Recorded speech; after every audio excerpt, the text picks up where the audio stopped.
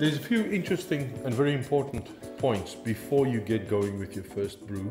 Is obviously this was manufactured in a factory. Does it come clean?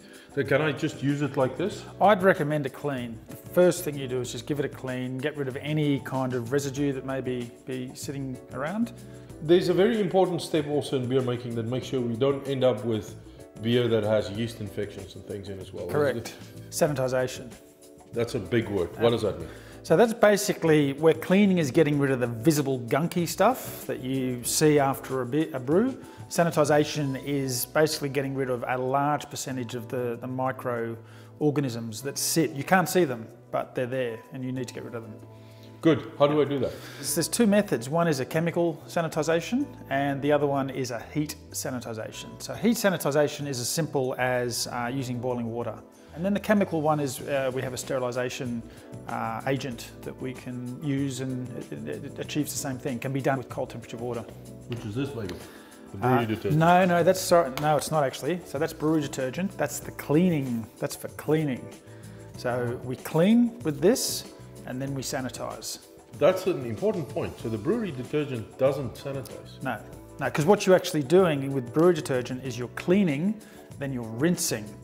The last thing you want to do before you put the ingredients for beer into the vessel is to sanitize. So rinsing with cold water doesn't sanitize, but hot water or chemical sanitization means you've got a sanitized environment, safe to put the ingredients in, the yeast is happy, and everyone lives harmoniously. You're going to take us through the cleaning process now, yep. and then we're going to sanitize. But what do we clean? Is it everything that's in here? It's basically the vessel, the lid, the O-ring and the sediment bottle. As part of the cleaning process, it's good also to, grab that out, it's good to take this, what's called the VPRV valve apart, because sometimes you can get beer that comes up through it and kind of makes it sticky. So I'm taking those pieces out so that when we put these into the cleaning solution, we're in good shape. So I have to take the Spain's line out as well? Yeah. Yeah? Yep. This just pops out too? Yep. Soft side, detergent, just tap water, can be cold or warm, doesn't need to be hot. So we'll just get some of that into here. Yeah, going to leave the bottle on and going to open up the butterfly valve. This is about 1 litre of water, so we can do about 5 grams in it? Yep. Okay. That looks to me like about 1 teaspoon or so. In it goes. Yep. Okay. Roll the sleeves up. So this is now just giving the inside of the vessel a clean. What's really important is to get under this ring here. Okay. Okay. It's like cleaning a pot or a pan, right? You just get to all the surfaces. Yeah. We'll just now drop these in. So drop that in. Drop our VPRV valve in. Drop this end, just an end to start, and the lid. We'll just make sure there's good coverage there, which there pretty much is. So we're just going to leave that for a few minutes. Been touching all the surfaces, we've given everything a wipe. Unpack it, Aussie, let's see. So what we're going to do is we're just going to take this stuff out, we're going to give it a little rinse. So it's now clean, everything's clean. Tip that out for now.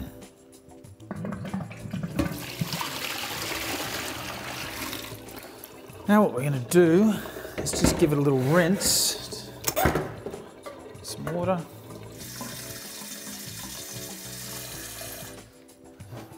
Give it a good swirl around.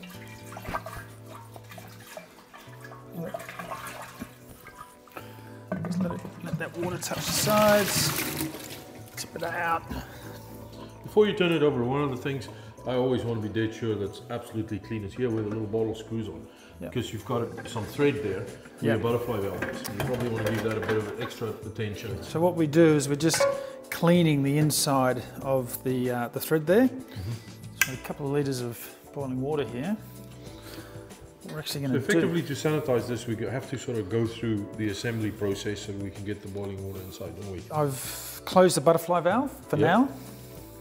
We're putting a little sediment tank back on? Yep, because we're gonna empty into that and put it.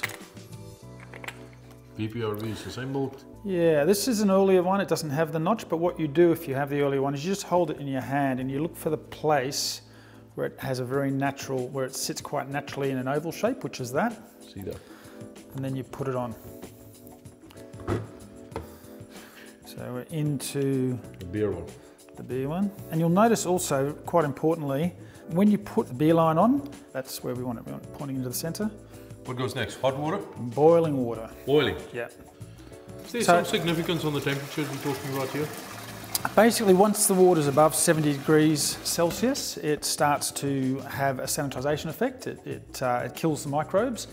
The higher the temperature, the less time it needs to spend. So basically, at 100 degrees, it pretty much just needs to touch the surface. You want to be sure it touches all the surfaces that's going to be in contact with your beer. Yeah. So I'm going to give this a big shake. This is where you figure out if you closed everything. Yeah, and what that actually does with boiling water is it starts building up a little bit of pressure so that we can actually pour some of the above 70 degree water through the lines, which has a sanitisation effect. If these are a little bit wet, quite nice, just they go on nice and easy. That's all we need. And remember, this is the pouring element, so what's really important for fermentation is that this is sterile. You can always come back and address this later on if need be. So we've sanitized everything inside. Yep. Are you sure we've got everything covered? No, we've got to do the sediment bottle now, Hendrik. So we're just simply going to open that valve, let the water go in, and that is really hot water in there. So we'll just give that a bit more of a shake. And again, by virtue of the fact that it's touching the surface, we've got sanitisation. We're going to bring the water back in. We're going to lock that off because we're now ready to brew. That's it. That's cleaning, that's sanitizing, that's getting your lines ready, that's setting yourself up for a really good and healthy beer. Why don't we make some beer? Let's make some beer.